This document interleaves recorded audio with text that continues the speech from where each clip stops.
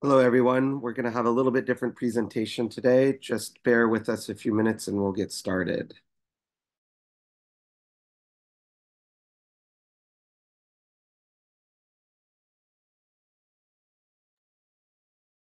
Hello, Stephen. Hello. Just going to wait a few. Can you see my screen? Yes, I can see it well. Great. All right. We'll just wait maybe a minute here, let everyone come in, and then I'll share my screen again, more live video. So today, Stephen, we're going to be presenting a little bit kind of a history on the KAATSU equipment itself with all of our webinars, and we've been talking about what we can do now. I thought it might be interesting today for people to kind of see where everything came from. So, and then we'll put this recording onto our YouTube as usual. But this is just going to really be an in-depth dive into everything. Well, not everything, but some of the major developments that we've had over the last few years of the KAATSU equipment. So I'm going to that's why I called it the past, present, and future. And certainly, please chime in, Stephen, whenever you think. Let me stop sharing my screen. And hello. So, if we think of present, Steve, and with our new KAATSU C4 that I have here, let me change my screen so I don't have a blurry background. And I apologize for space. I tried to find a space where I could put out all our equipment, so it's right behind me. And I thought I'd just sort of show everything from the beginning to where we are now with the C4. Uh, any any problems with that, Steve? No, go ahead. Great. So, of course, for anyone here today, appreciate you being here, and we will have some Q&A at the end. But wanted to show all of you where we came from. So and again, Steve will chime in on anything I miss. But as a performance director for the company, I'm been really intrigued on how not only has the equipment changed in performance, but how we approach using KAATSU in our daily performance, especially with our own health and wellness. So for those of you that know, Dr. Sato, Yoshiaki Sato, started off with a very interesting discovery when he was sitting in a prayer position called Seiza, and when he stood up, he had sort of a sensation of what in Japanese they call piri piri, which is basically the feeling of your leg going to sleep. And that's where he went on his discovery of how did this happen? What was the physiological effect? And especially because he experienced a lot of muscle soreness. So in the beginning, I unfortunately don't yet have a photograph. It is in some of our blogs, some of the original bands and belts and ropes that Dr. Sato used to, I'll give Stephen a moment to talk about that. But really, it all started with not any technological equipment with using pneumatic bands or devices, but it was with some very primitive bands similar to these bands I have here. And you can see these are Japanese medium, where there wasn't more than just and these are medium-sized armbands. You can see that they actually are very stiff because they're non-pneumatic and they've been in a bag for a long time. And you can see even back then they had some give and some stretch. But in order to ensure safety, and Stephen will be surprised that I even have one. I found it in my relics. Is this was a device that Dr. Sato would use, and it is the actual bladder that they would place under the band. And again, Stephen, I'll have you correct me if I'm wrong. And they would test the pressure that they would, and you can see not the easiest system to use. They would actually test the pressure and the pressure would read. Unfortunately, I don't have this is so old, I don't even have a charging unit for it. It's battery. It could either be run by battery. So I have an old battery that's Toshiba. And that's how they would test the pressure. And as we all know now, with our SKU of your KAATSU device, um, so a long process just to make sure we were safe. So fast forward, the real first machine that Dr. Sato used, and I have one here. Again, hopefully everyone's interested by this history. This was the first machine, and you can see it's not, I always called it the James Bond case, but this is, all of you that are familiar with your equipment now, this is how it all started. So this was the original KAATSU Master, and hopefully, Stephen, you can see. These are the original bands. So these are a set of leg bands and arm bands. And the device itself had, as we're all familiar with, the tubes. And you can see here, it looks like a control case from a James Bond movie. There's buttons for increasing the SKU, decreasing it. And what's very interesting is there's a button that says KAATSU, and there's a button that says JOATSU, which is pressure off. So the original way that Dr. Sato would do the cycle is he would press the button pressure on. Stephen, that's correct, right? And then JOATSU pressure off. So really, even back, and this is probably dates back 20 plus years, this device. And you can even see that it's aged a bit. So the clear tubes have now yellowed, but it's still actually this device I can plug in. I have an adapter to the US because it's originally from Japan, and this is how we did KAATSU, was with this device here. So this was the original master, and at the time of that machine, there was a lot of people, physical therapists or others in Japan, and they developed, Stephen, here it is, the KAATSU Master Mini. So this was, I don't even know if you knew I still had one, Steve, KAATSU Master Mini. So you can see that Dr. Sato had the intentions of making KAATSU more attainable for people at home, but still, in Japan, you had to have the proper certification, education to even use this device. So this was where we started to see that KAATSU could be more portable and at home. And this was the KAATSU Master Mini. And again, you see KAATSU. This one is at least updated. It doesn't say Joatsu, it says release. And there's the different modes, which was for the constant pressure, and arms or legs down here. So this was the KAATSU Mini. So what did that all mean? Well, and then I will honor Stephen a little bit. When he met Dr. Sato, we realized that there could be a whole new market to develop the equipment to be more attainable for people, from physical therapists to athletic teams to people at home, like some of you here today, and hopefully some people that watch this. Now, what's interesting is if you look at the original bands, you can see that they are narrow. And that was something, when we think about the development of the equipment, that was very important.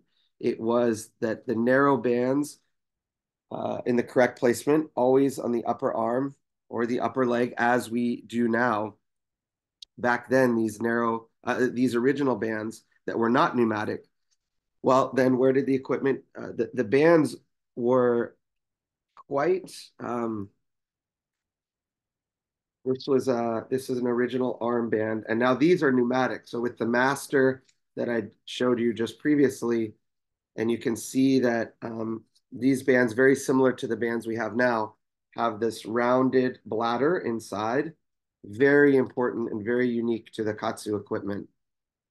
Now, the development of the bands, you can see that originally we had bands that had two directions to tighten, and it was quite difficult for people. So that's why now we've gone to a technique where you had to be quite agile to put the bands on. Still always one finger tightness.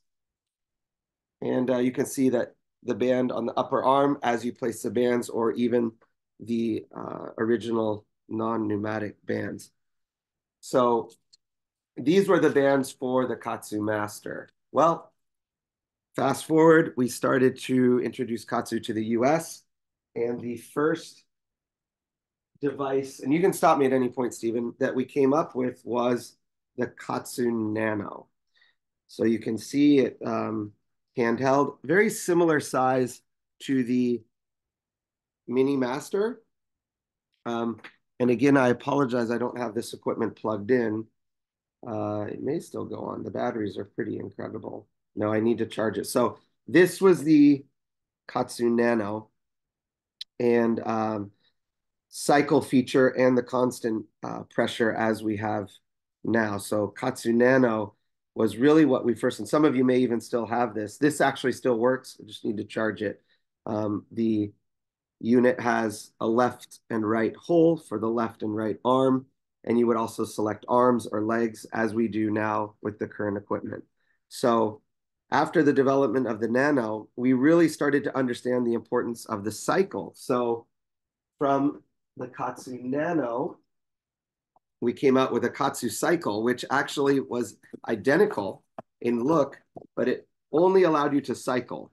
So you can look, it almost looks identical. But Stephen, this is one of our cycle devices that all we had, and that's where we really understood the importance of using cycle, not only for performance, but for recovery and rehabilitation. So these were the next generation devices.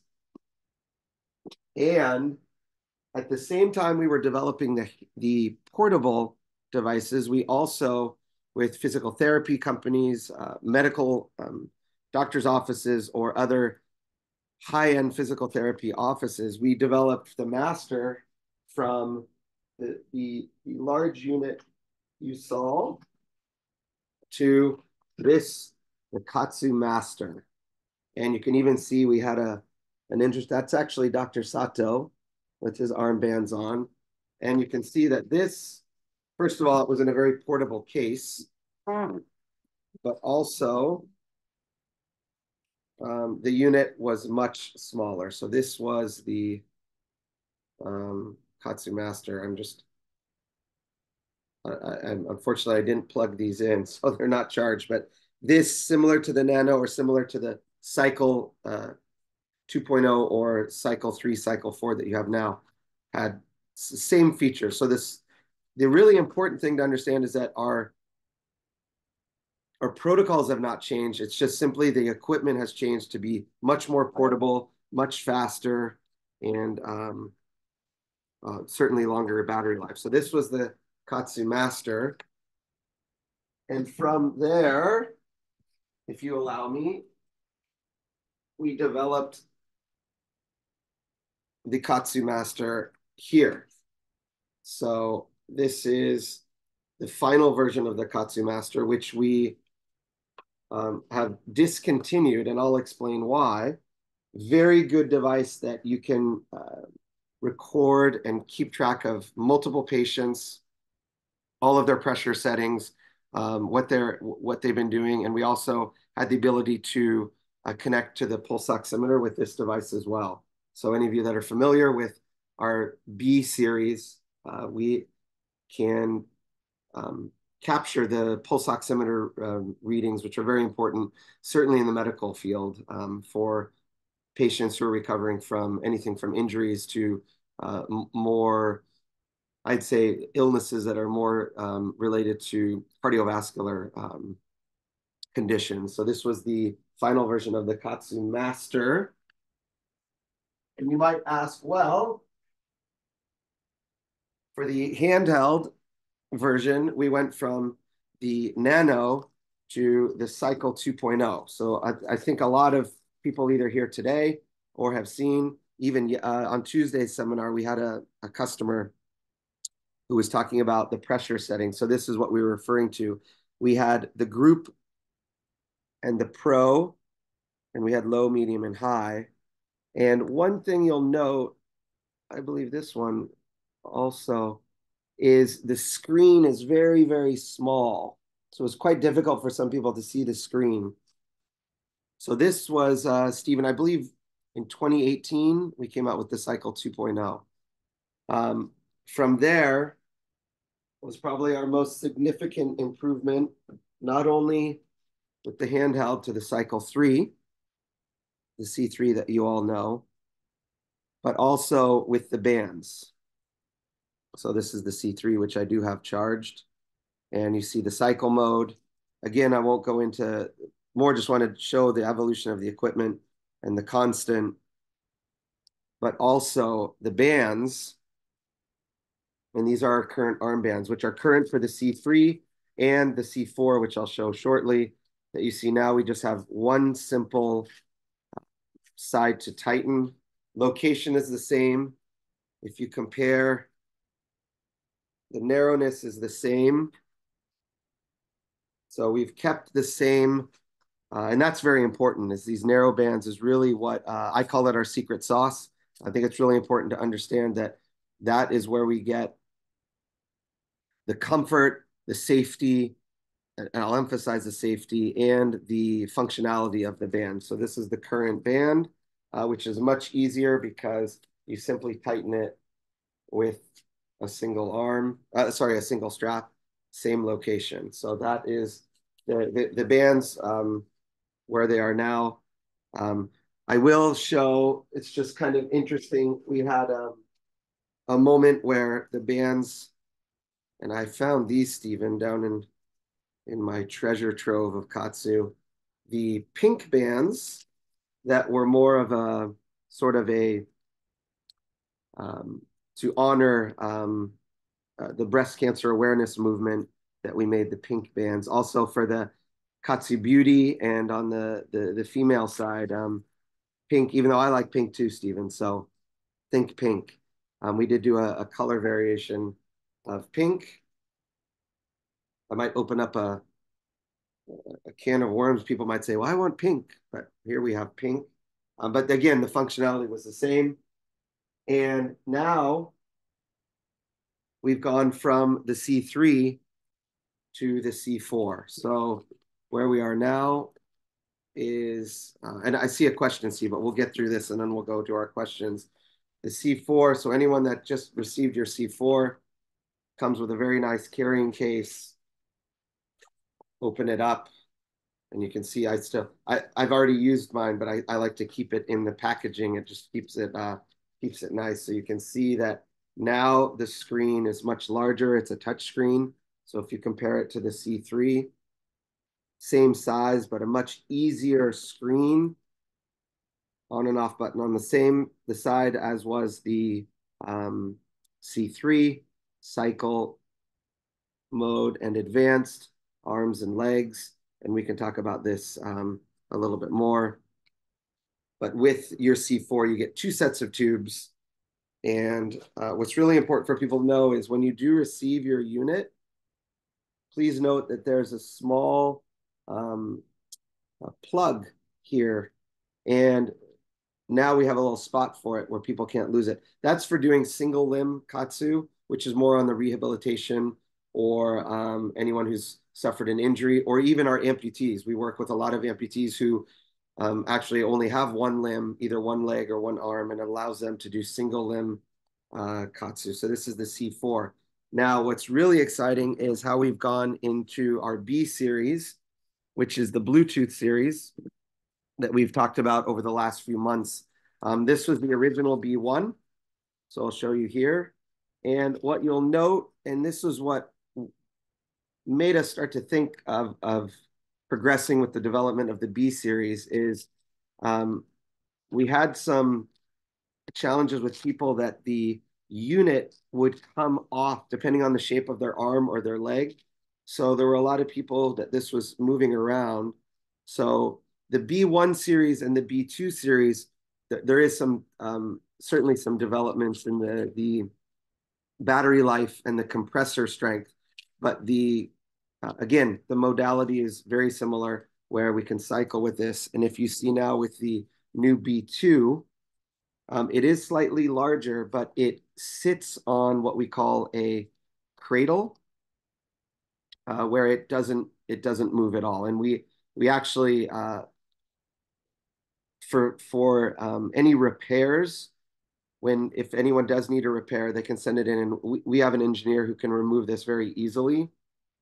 But what we ask people is to leave it on the cradle so that they don't damage the air bladder inside. So you can see that the B series has gone from also uh, a landscape position to a portrait position. And that also, what we've seen with some of our professional athletes as well as our stay-at-home athletes, has been a lot better on functionality.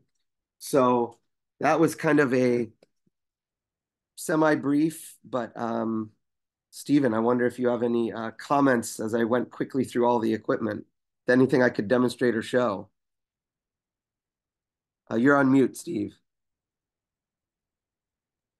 Yeah, so the interesting thing is the form factor. So you use the silver James Bond case. That was about 14 pounds. And it is pretty heavy. Um, but in there, it was an analog. So if you could show the face of the unit, Chris, where the practitioners used to toggle using these buttons here. Um, but everything here, the protocols, the pressures, etc., used here and with our latest B2 model, the pressures are all the same. That is because when that unit was actually developed in 2004, the protocols and pressures were already well established. The bands themselves have not changed. The internal air bladder has not changed. So even though the form factor of the unit went from a 14-pound James Bond case down to a Bluetooth non-connected controller, the pressures, the protocols, and the bands themselves have not changed at all. So um, when something works, there's no need to change it. And we just went from the large 14-pound unit to a very small handheld controllers. That was more for the convenience of people using it at their home or in travel or work.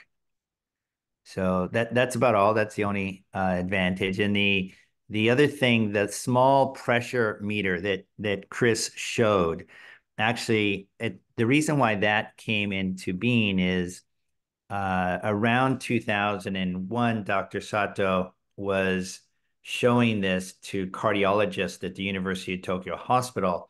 And although they understood the mechanism of KAATSU and they understood what Dr. Sato was doing, they also said that they needed to standardize the pressures used. So Dr. Sato actually went to the local auto parts supply store, bought this unit, modified it for use, and then he was able to standardize the amount of pressures that were used in KAATSU. So this is just an off-the-shelf device that Dr. Sato used, and very coincidentally, this auto parts product were actually used in the cardiology department at the University of Tokyo Hospital in order to start standardizing things. And those pressure levels that we now call standard KAATSU units or SKU are still to this day true to the original pressures. So that's about the only other additional information that was part of KAATSU history. We have a question, Chris. Maybe we can get to it. It's a pretty interesting question. Yeah. It's a long one, so I'm going to read the question. When doing strength training using the KAATSU armbands over the last 9 months, I've noticed that my arms have had a much greater increase in size proportionally than my chest. My arm measurements have increased by 25%, but my chest has barely changed at all. I use adjustable dumbbells with a bench for doing flat bench press, incline bench press, flat flies, and incline flies, along with a couple tricep exercises at the end. I do this once a week. I'm sorry, one day a week, along with push-ups another day, biceps on another day, shoulders on another day. So it appears two, three. It appears that he does KAATSU on his upper body 4 times a day. Some of those days he does those. He uses the dumbbells and does a variety of chest exercises, and then another day he does push-ups. Another day he works on his biceps. Another day he works on his shoulders. The question continues. It seems by using the armbands when doing chest exercises, your arms tire quickly as expected, and they benefit greatly. However, since the chest muscles are not directly targeted by the bands, they don't tire out the same way and don't get pushed far enough to activate the muscles to grow. What is the optimal way to increase chest size? Should I be using the armbands? I'm sorry. Should I be using the leg bands when doing chest exercises, including push-ups instead? Okay, so we this is a good question because a lot of people say, well, I understand how my arms can increase in size and strength, but how does my chest or core concurrently um, increase in size? So he's very correct in that if you have the armbands on and you're doing a bench press, that your smaller muscles of your biceps and triceps tire out before your chest, your pectoral, or your shoulders even are they're barely even fatigued. We That is true. So if your focus is on your chest, then we recommend, as Dr. Sato does, to work on your chest at least 3 times a week. So if I read the question right, you do one day with working on the biceps, one day working on the shoulders, one day working on the push-ups, and one day working on your triceps and a bench and various kinds of bench press. So in this case, you're working 2 days, one with push-ups and one with bench press. And I understand from your question that your arms tire out before your chest does. In these cases, I think what we recommend you do is put the pressure of the bands lower. So what is happening is you're absolutely right. When you have the bands at a certain pressure, your arms tire out before. Put the pressure much lower on the arm bands. So you actually feel fatigue in your chest, whether you're doing push-ups or you're doing bench press. That's option number one. Option number two is exactly what you suggested or asked, and that is you could be doing these arm and chest workouts with your leg bands on. It doesn't matter whether you have your arms or legs. If you have your leg bands on and you're moving around the gymnasium, especially if you're doing push-ups, push-ups are great with the leg bands because your legs are actually in a static position, and it's a type of isometric exercise, although you're going up and down slightly. So in this case, you could be maxing out your chest muscles as you have the bands on your legs. So that's option number two. Option number three is to increase, I'm sorry, option number three would be to increase the number of repetitions that you do on your arms. So for example, when you're doing your arms, you might be doing, I don't know, let's say 20 repetitions.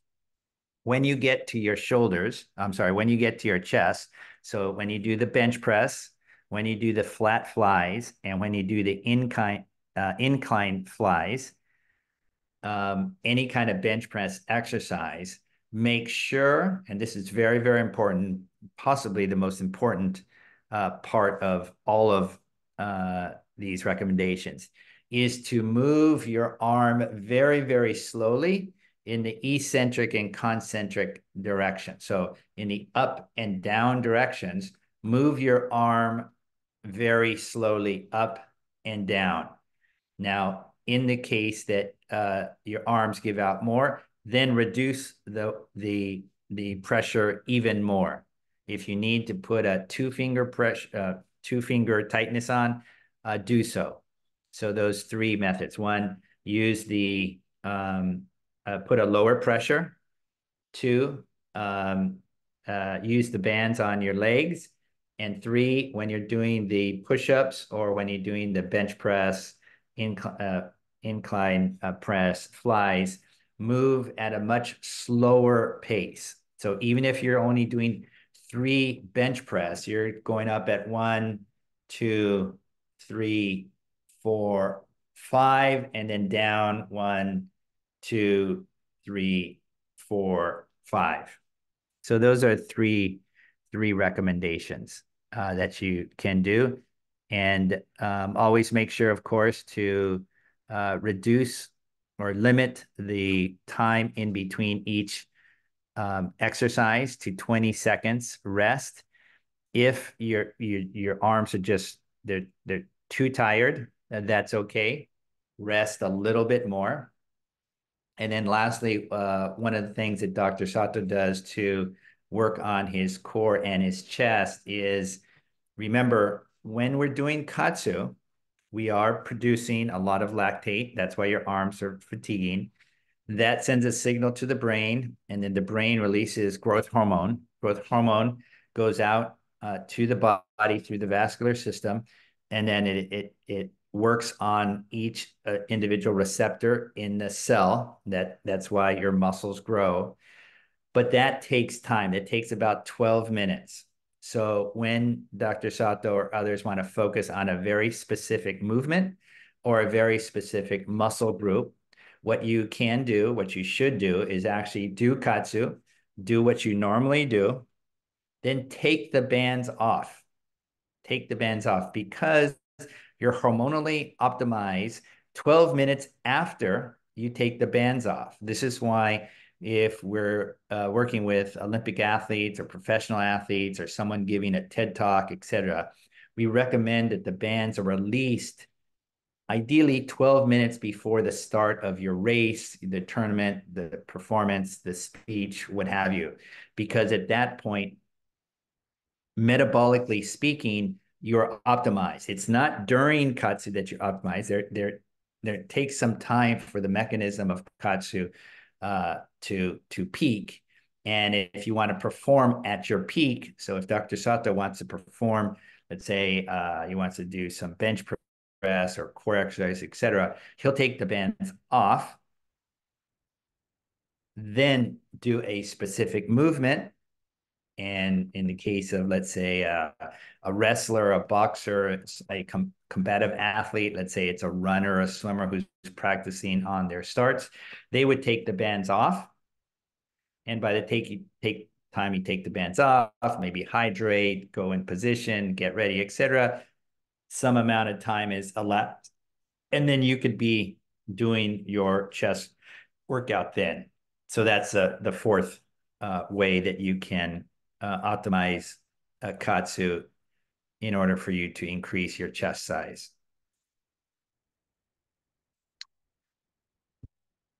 Okay, Chris, I think Yeah, no, that's thank all. you. And I think what you emphasize, Steve, and just to, so that we have it also on this recording, is people really, we constantly think that it's only what's happening distal to the band. And I know I'm repeating what you already said, but even for this person who asked the question, the recommendation, Steve, I would support 100%. And I would also say that,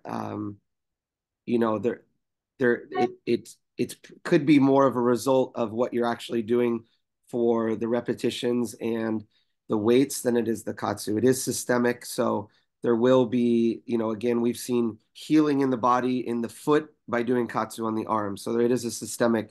It's just a little bit longer of a process because, of course, if you're doing bicep curls with KAATSU, your biceps are going to get bigger. If you do bicep curls all the time without KAATSU, your biceps are going to get bigger. So it's really just understanding the physiology of it. So thank you for that explanation, Steve.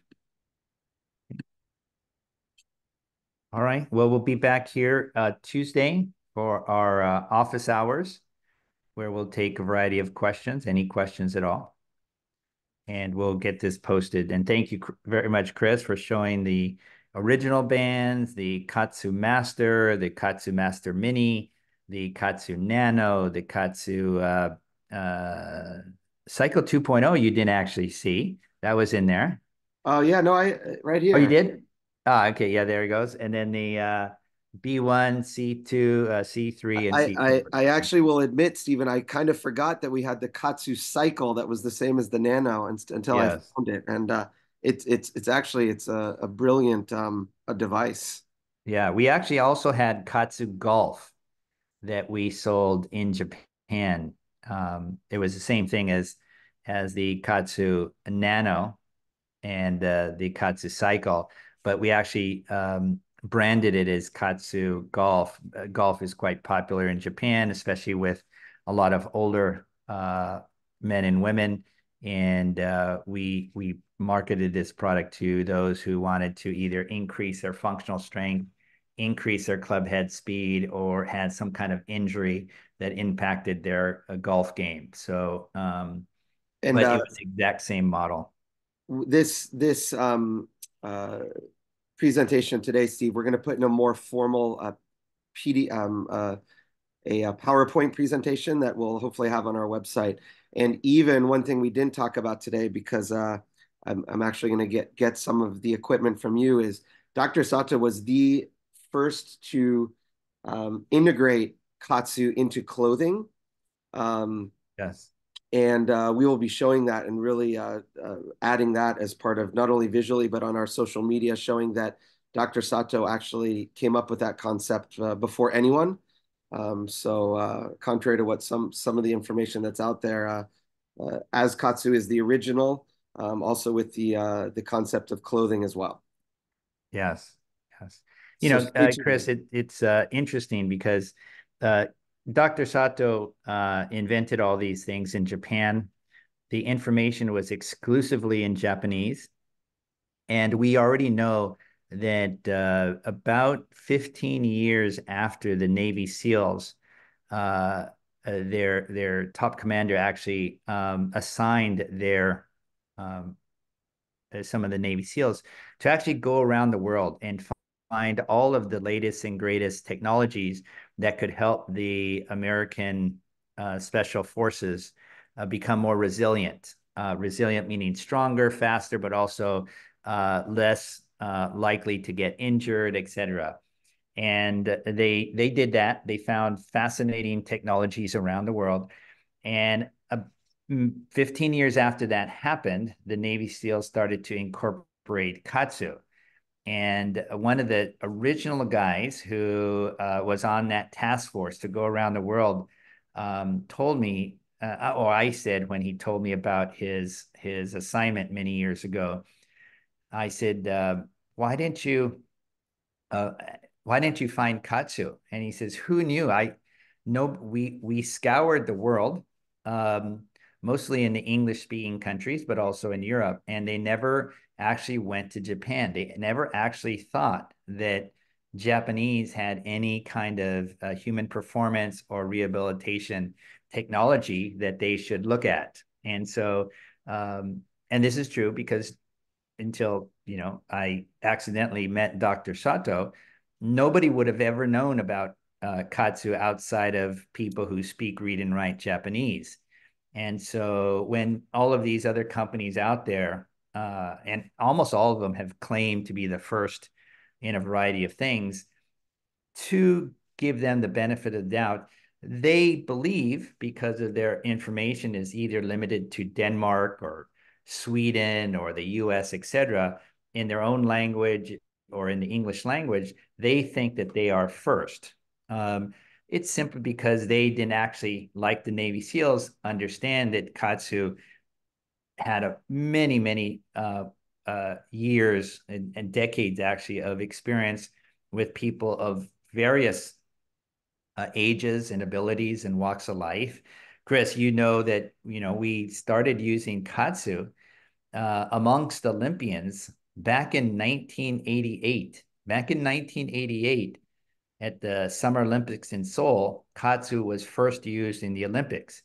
This is literally 30 years before the first quote BFR company was, claimed that they were the first. So, 1988, then 1990, 92, 94, all the winter and summer Olympic Games, KAATSU has been used very stealthily, very confidentially by a lot of athletes.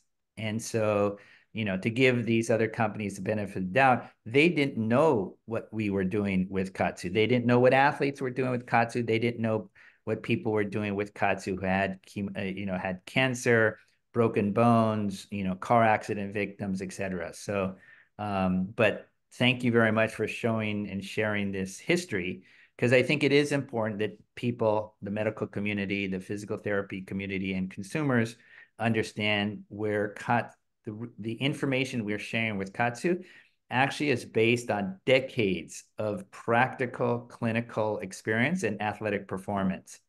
So thank you again, Chris, for sharing Yeah, this no, history. exciting, and stay tuned Yeah. All right. for the future. Yes. Take care. Bye, everyone. Bye.